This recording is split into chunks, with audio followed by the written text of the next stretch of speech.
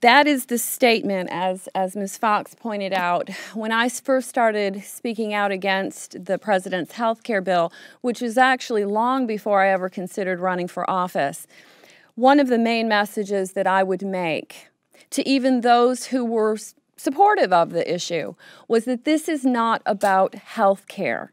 This is not about women's health care. This is about the overreach of government. This is about President Obama having control over every aspect of your life, especially for women, from conception to death. You know, I'm a Catholic, so this is a personal issue for me. But this is about religious freedom for everyone, no matter what religious belief you have.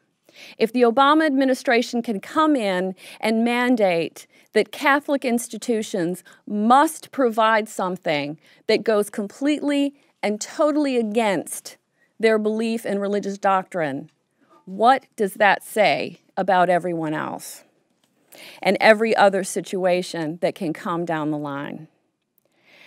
When my father's deceased, but when I was a child, he sat me down and he looked me in the eye and he said, "Renee, someday you will have to fight for your religion."